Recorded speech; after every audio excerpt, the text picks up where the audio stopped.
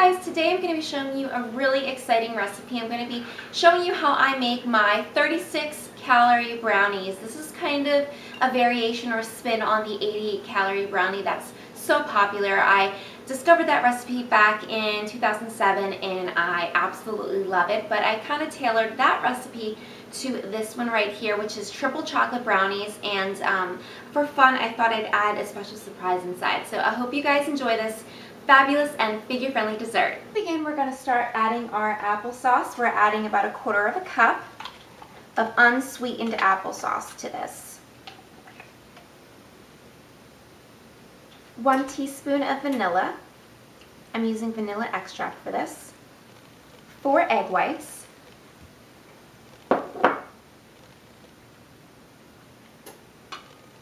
And 1 cup of sugar. Now here's the thing, if you want these brownies to be 36 calories, you're going to have to use like a stevia or a sugar substitute.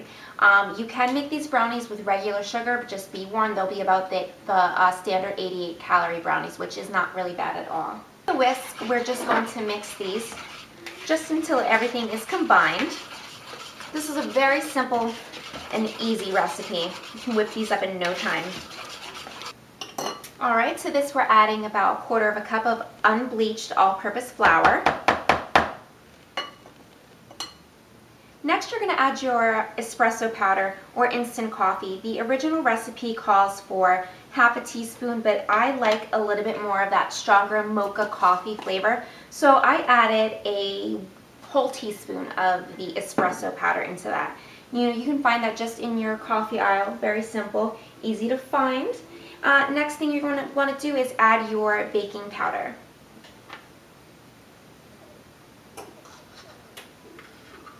And I'm adding 1/2 teaspoon of that. For the show, we are adding cocoa. I'm adding 2 different types of cocoa in here today. This is a 1/2 cup, but I took 1/4 cup of dark cocoa, semi-sweet dark cocoa, and 1/4 cup of regular cocoa. I'm just adding that all in there. These brownies are going to come out looking a lot darker because of the special dark Hershey cocoa that I added in there. It's going to be really delicious. And now we're just mixing this up. Be careful, don't make a mess like I'm making right now. Mix this very gently until well combined, making sure there are no lumps. I'm going to go in for an easier stir and use just a spatula like this. Gently mixing everything together. Make these brownies a little bit more interesting. You can see that batter is quite dark. It's a little bit darker than the traditional brownie batter. But to make these a little bit more interesting, I wanted to take it a step further, and I am adding some dried tart cherries to these. This is about 1/4 cup that I chopped up.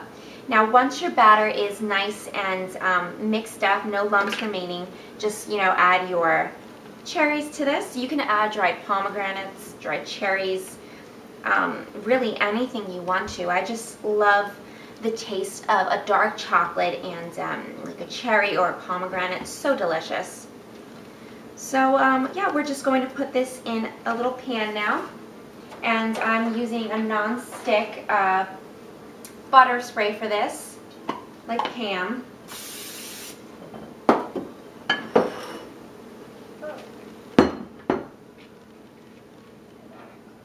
Gonna pour our brownie batter in.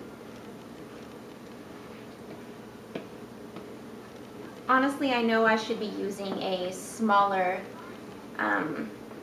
pan for this because they look quite pathetic in this big old baking dish. However, I packed all my pans away. I just kept 1 or 2 out just for, baking.